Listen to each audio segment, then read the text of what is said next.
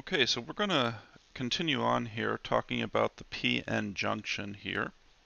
And so I'm going to draw here, and I'm going to try and keep this so that I can kind of draw things underneath it and keep the x-axis the same here. So it's going to take me a second to draw this because I'm trying to be a little bit extra careful on this.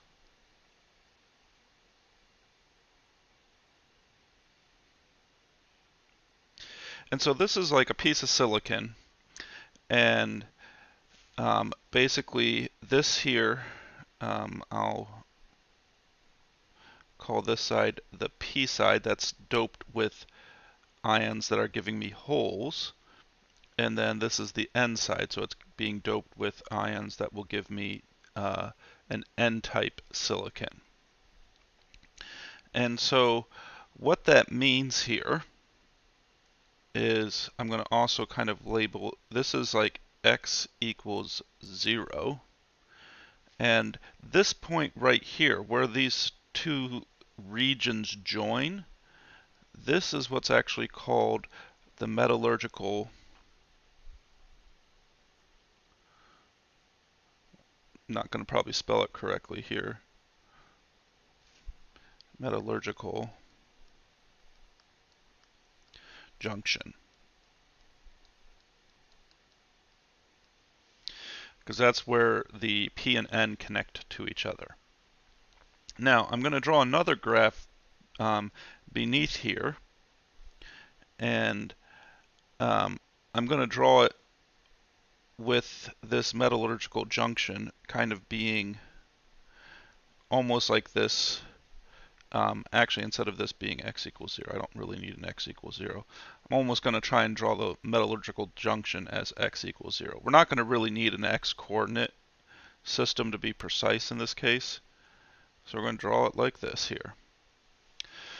Okay, so what ends up happening here? Well, we have p-type silicon here. So what we have here is we have some concentration of acceptor atoms that we've doped it with. And this would give me the number of free holes on the left side of this here. I'm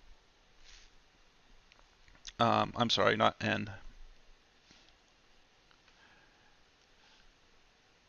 P sub P. And I'm doing it because P sub P, that's a little p still, little p sub P, that's the number of free holes. And I'm doing it sub P because it's on the P side of the silicon. And maybe actually, because we called that, I think, P0, so I'll say P sub P0. And that's equal to the acceptor ion concentration. And then we also will have, and it's going to be much smaller, so I'm going to just draw a dotted line here to represent that we are going to also have some minority carriers. So we do have some free electrons here, N sub P0, but they're much smaller. But then we also have some donor concentration. And so I am putting this one up here. And you might say, why am I making the donors higher than the acceptors? I'm just choosing to do that. I can't state that that is typically done in manufacturing processes. That's what the book is using to represent it, and so that's why I'm going to do this here for discussion purposes. And so then we also would have this being equal to the number of free electrons on the N side. And then we also we'll have a dotted line here of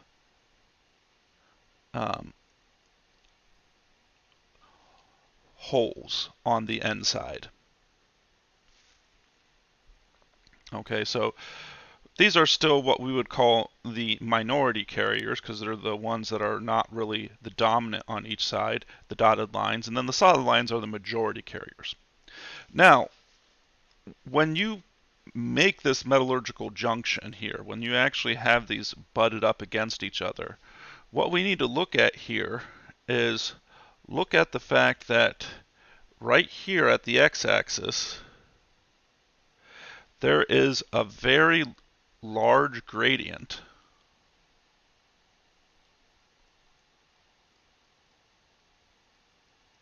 there is a large gradient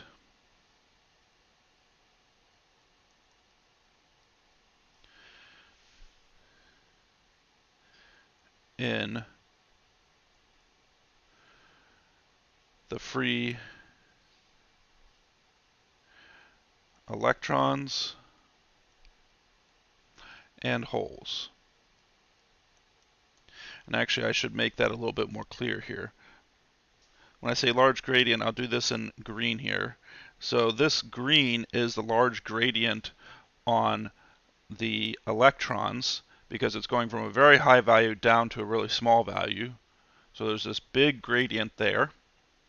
And then I'll just kind of highlight it here. And then from here, there is a large gradient for, and I overshot it a tiny bit, for the holes as far as the number of free holes. So there's these large gradients here. And if remember here, back to the previous lesson, we had these drift and diffusion currents. Well, diffusion currents, remember,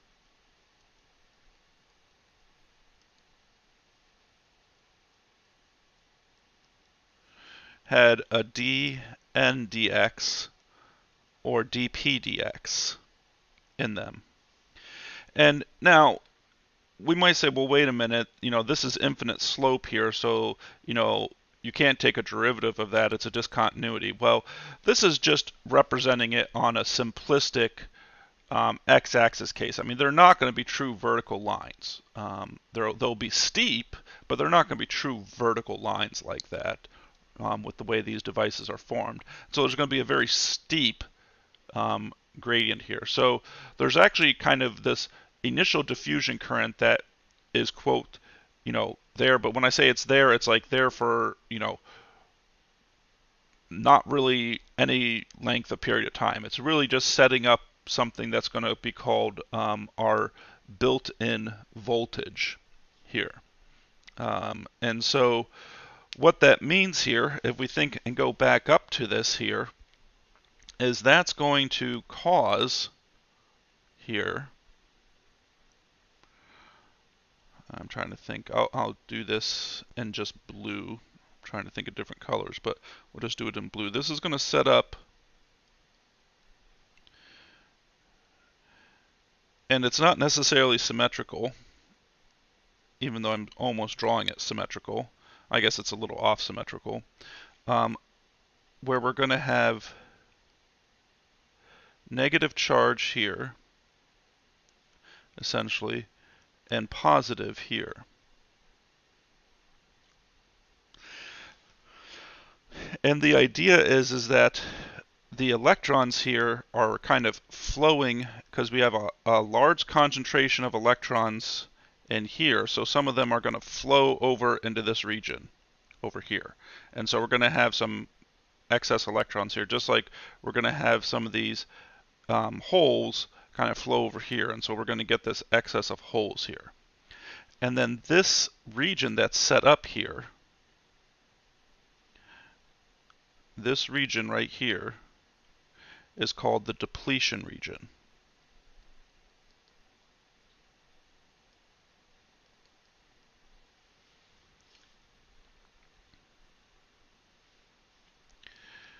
And that depletion region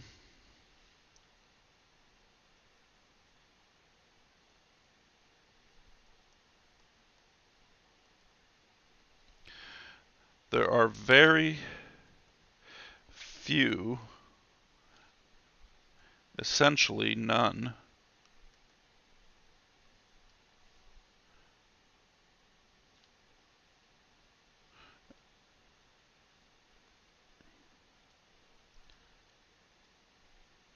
0 mobile electrons or holes. And one way you can kind of think of why there would be very few is these electrons that are kind of coming over here. Well, remember this is p-type, so we're getting more electrons coming over here. So you can almost think of it as like, well, they're bonding into those hole areas. And the same thing here, the holes that are moving here are bonding into the electron areas. And so there's not really any free electrons or holes because they're getting paired up with the charge that's moving across here because of this gradients and this initial diffusion current that gets set up. And when I say initial, this is not something like you can, again, hook a diode up and there's a diffusion current set up. This is something that just very quickly happens in manufacturing process, and not anything that you could actually measure or observe. But what this does give me here is I'm going to bring down here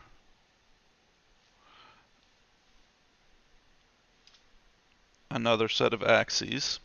Now, this one is going to be measuring the potential. And you want to think of this as kind of voltage. Now, when I say voltage, it's not really a voltage that you can measure. It's just a potential barrier that's been created here. And the potential barrier that's been created here is I'm going to bring down these depletion region lines here.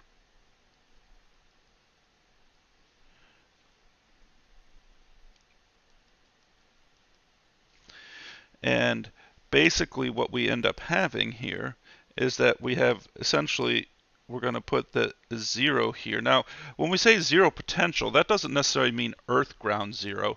That means, you know, we have some reference that we're always measuring this against, and so the reference, I'm just choosing that to be 0. And then what ends up happening is we get this potential then that builds up and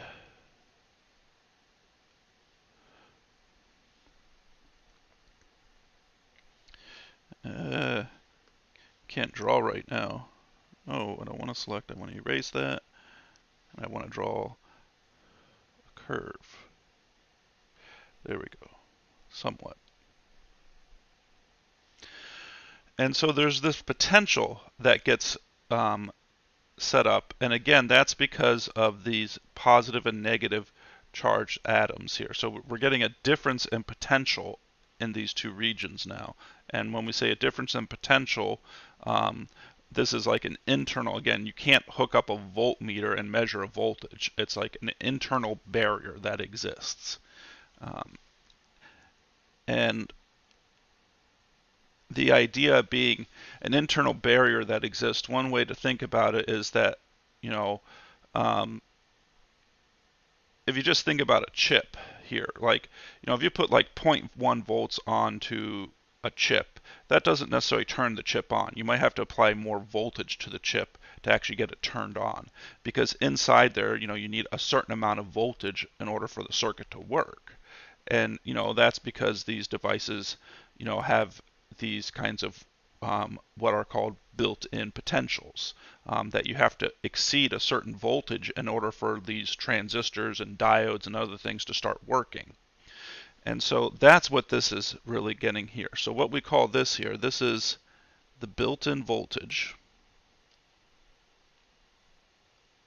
VBI. And this is what we call the built-in potential barrier.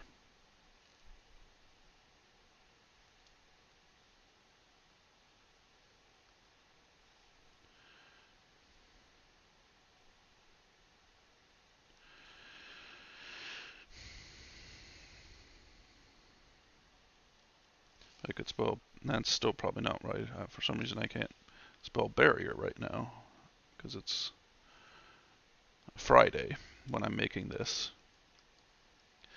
Barrier. All right. Now, there is a formula. We're not going to derive this, but I tried to draw here. This is actually an exponential type of curve that's going on here. It's not necessarily really drawn like, so we kind of have an exponential growth here, and then it has an inflection point which kind of turns into a logarithmic growth after a certain point. It's not necessarily well drawn that way, but it kind of will give you some idea on where this formula may come from. So we have a formula for the built-in voltage. Now I'm going to write the formula down that's in the text, and there's a problem with this formula based off of what they have given us here as far as values in the book. And I'll reference here. They call this KT over E, the natural log of NA ND over Ni squared. And this quantity right here, this has actually got a name for it. We call VT, I'm sorry, not VT. Well, that's what we actually call it. VT, we give it a name VT, which is KT over E. We call this the thermal voltage.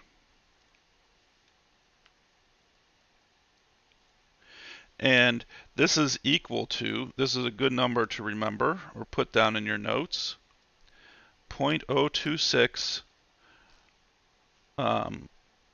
at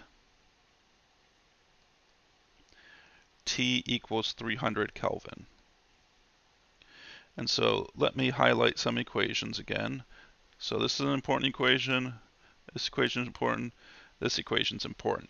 But we have a mistake here. We don't have a mistake. The book has a mistake, I should say. And the mistake here is that K is still Boltzmann's constant.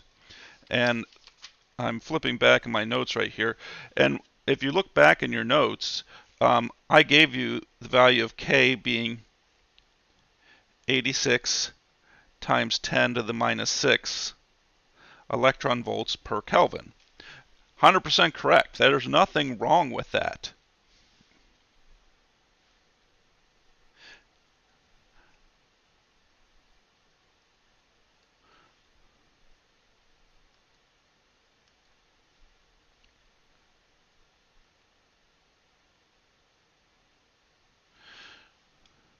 And I think it's C here,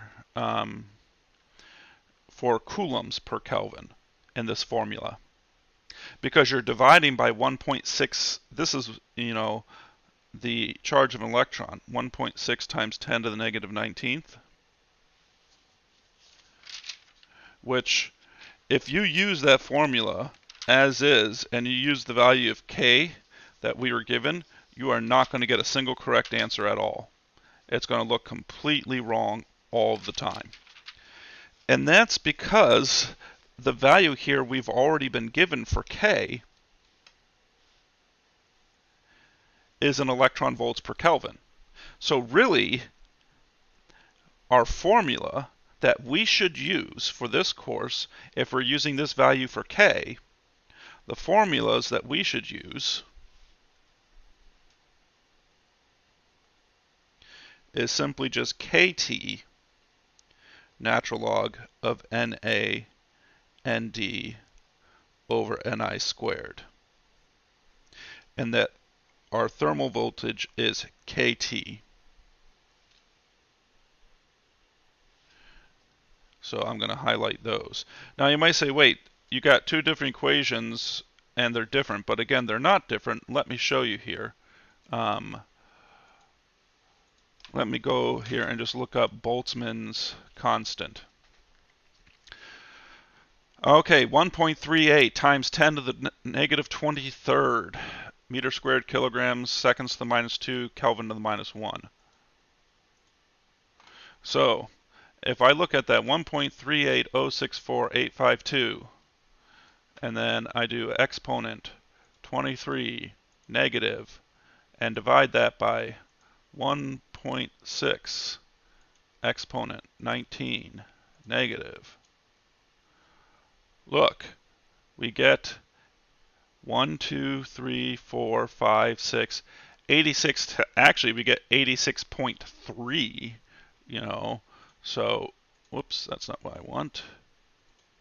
We get actually 86.3 times 10 to the negative 6. So, again, what we have here is that this value is actually the one that most textbooks put in for Boltzmann's constant, actually. But all we've done is we've divided by the charge of an electron, and because we've divided by the charge of the electron, that puts it in electron volts per Kelvin, or in essentially volts per Kelvin. And so we don't have to do that again. And so for this course, and again, that's a mistake in your text. So for this one, we definitely want to use these values here. So let's look at a quick example here of this.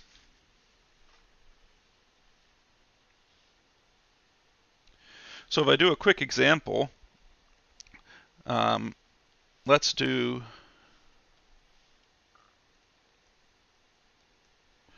the built-in voltage for gallium arsenide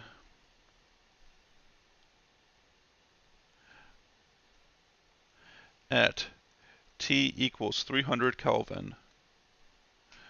Na is equal to 10 to the 16th centimeters to the minus 3.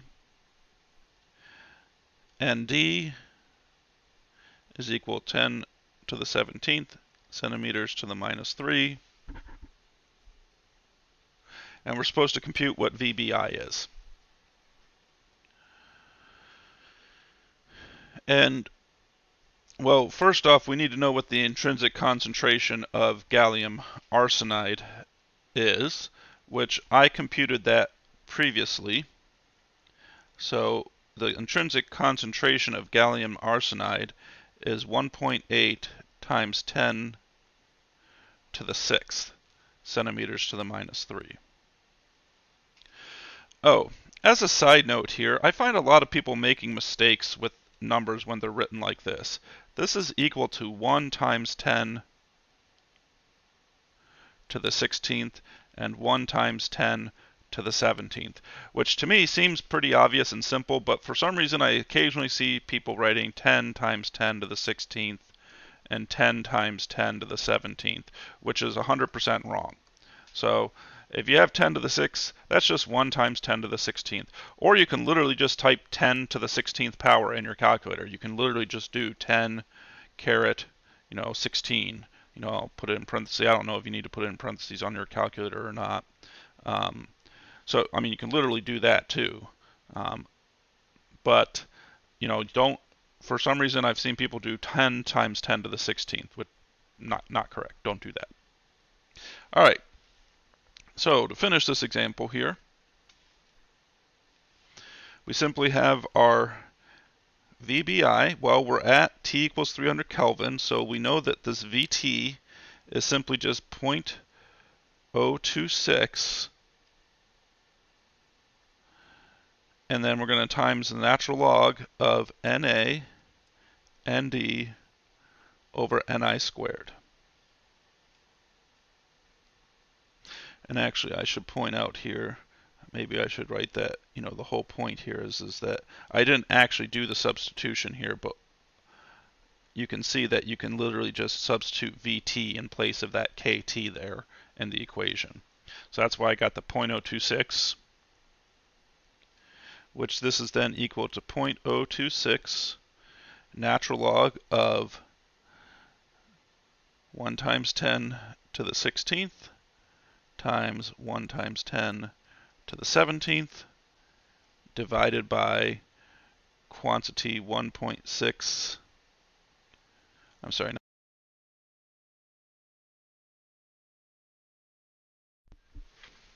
1.8 times 10 to the 6th quantity squared,